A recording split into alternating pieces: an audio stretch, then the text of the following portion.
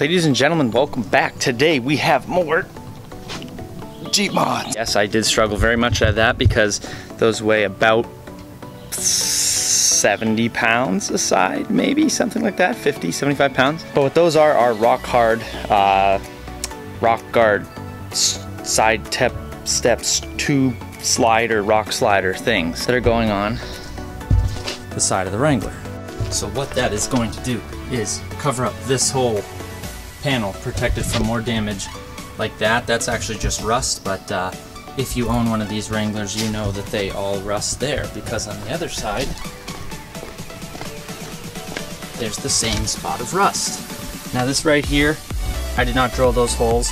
Those are where the factory plastic fender flare extension goes. You have to remove those 3 bolts and pull off that fender to get access to this install. You also have to loosen up this bottom flare bolt in there, so you can pull that out and get a bolt in there, I believe, as well as here. Now I have not done that yet for either of them. I heard that's a pain to do. I need this jig to support the weight of that while I line it up and drill the holes. I'm bringing it back up from Jack Jr. because I know that it's going to be way too wobbly on a single jack, so the more the merrier.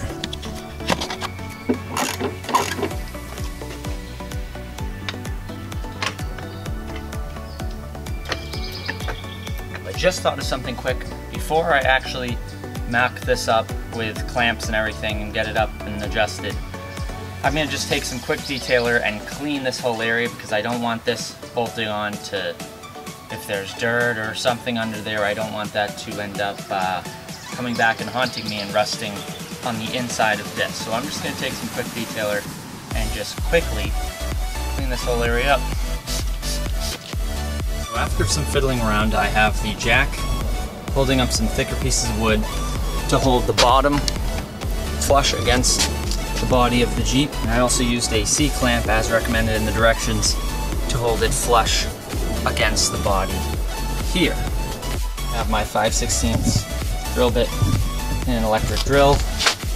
Now I'm going to drill 1, 2, 3, 4, 5 holes through the body. Here we go.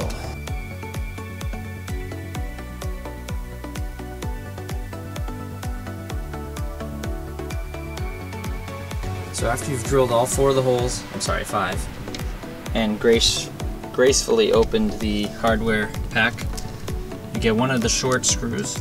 Let's see if that'll focus. One of the short screws, a lock nut, and a washer.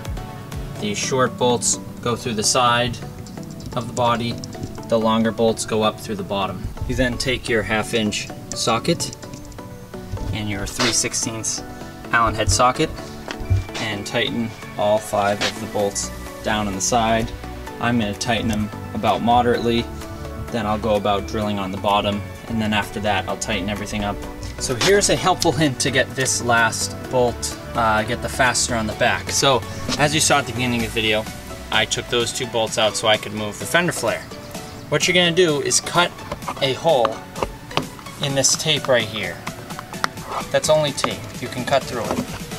Then tape the fastener and the washer to the 1/2-inch wrench. You then stick the wrench through the hole, back through that, on the inside of course, and fasten it down. That's the easiest way I found to do it. So once you have the bolts on the side in and fastened tightly, of course as you can see I've removed the jack holding it up. It's holding up on its own power. Surprisingly I didn't screw this up and it looks like it is working. Now you have to drill the bolts on the bottom. There are 1, 2, 3, 4. So in order to do that, you gotta pull the carpet and your toolkit all out of the way. So once you have all the holes drilled for the bottom, you just come up top, put the fasteners through, as you can see there. If the camera will ever focus, right there. 1, 2, 3, and 4. You just tighten those suckers up. And now I move to the next side.